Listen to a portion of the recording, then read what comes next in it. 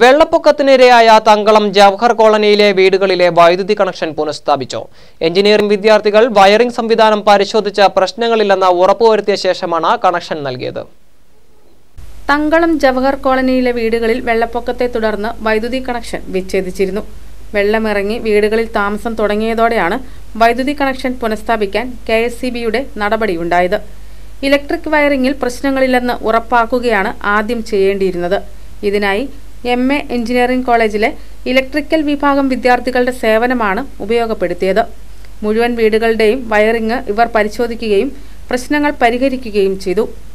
വയറിംഗിൽ കൂടുതൽ പ്രശ്നങ്ങൾ കണ്ടെത്തിയ 2 വീടുകളിലൊഴികെ വൈദ്യുതി കണക്ഷൻ പുനഃസ്ഥാപിച്ചു. 7 ദിവസത്തിന് ശേഷമാണ് വീടുകളിൽ വൈദ്യുതി എത്തിച്ചത്.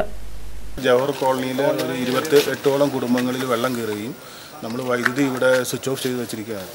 അപ്പോൾ വെള്ളം ഇറങ്ങിയതിൻ്റെ അടിസ്ഥാനത്തിൽ എല്ലാ വീടുകളിലെയും വയറിങ്ങിൻ്റെ ഇൻസ്റ്റലേഷനിലൊക്കെ കംപ്ലീറ്റ് വെള്ളം കയറുകയും നമുക്ക് എനർജൈസ് ചെയ്യാൻ പറ്റാത്തൊരു സാഹചര്യമായിരുന്നു. അപ്പോൾ നമ്മൾ കോതമംഗലം എഞ്ചിനീയറിംഗ് കോളേജിലെ സ്റ്റുഡൻസിൻ്റെ സഹായത്തോടുകൂടി എല്ലാ വീടുകളുടെയും ഇൻസ്റ്റലേഷനും സ്വിച്ച് ബോർഡുകളെല്ലാം അഴിച്ച് ക്ലീൻ ചെയ്ത് വൃത്തിയാക്കി അതെല്ലാം സുരക്ഷിതമാണെന്ന് ഉറപ്പുവരുത്തിയതിന് ശേഷം നമ്മൾ 26 വീടുകളിലേക്ക് നമ്മൾ സപ്ലൈ ചാർജ് ചെയ്ത് കൊടുത്തിട്ടുണ്ട്.